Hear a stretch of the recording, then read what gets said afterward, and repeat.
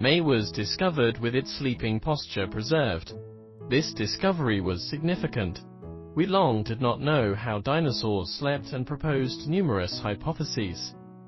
One claim used to believe that dinosaurs might have slept like many extant birds, with their bodies coiled into a circle and their heads tucked into their wings. Because the exposed beaks of birds are very sensitive to temperature, they often insert their beaks into their feathers to keep warm. However, this has been only speculation, without direct evidence for a long time.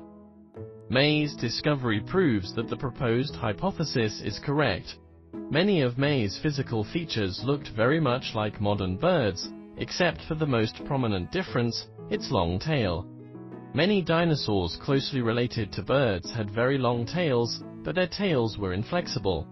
A large number of cartilage reinforced the tails of many titaneurans, so their tail did not look very flexible. But the discovery of May proves that these cartilages actually won't interfere much with the flexibility of the tail. From its fossil, we can see its coiled tail, and it can still use its tail feathers to protect itself from cold. Although no feathers of its forelimbs were preserved, we know from the morphology of the forelimbs that they must be small, fully evolved wings. Resembling extant birds, it would use this wing to cover its head when sleeping. Its hind legs squatted on the ground when it rested, similar to modern birds and many mammals. May was a lovely animal.